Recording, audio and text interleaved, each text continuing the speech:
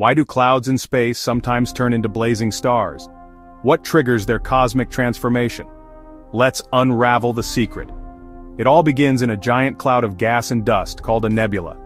Gravity becomes the ultimate matchmaker, slowly pulling the particles together.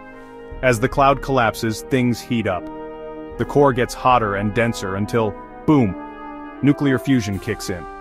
Hydrogen atoms start smashing together to form helium, releasing a ton of energy. This is the spark that makes our star shine. It's officially a newborn star, or a protostar. But the drama doesn't end there. The star will spend millions, even billions of years fusing atoms, glowing brightly, and maybe even building planets around it. All of this from a simple cosmic cloud. So, next time you see a star twinkle, remember, it's the universe's way of showing off its most dazzling birth story. And it's happening right now, somewhere out there.